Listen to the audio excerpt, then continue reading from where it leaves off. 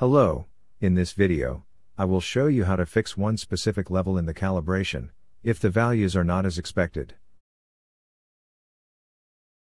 In our case, the second level is out. I will show you two ways. The first is simply to omit the point from calibration, or the second, more appropriate way is to recalibrate the level by remeasuring the standard. To omit a point from the calibration curve of one compound, go to its tab in the calibration window, and uncheck the Use checkbox.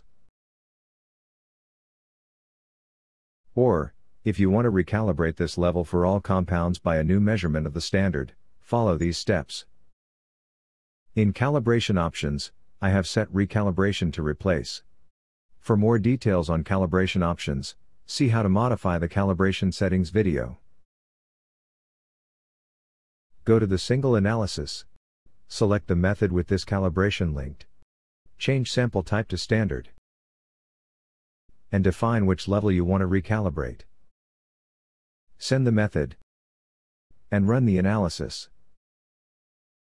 The desired level will be recalibrated automatically.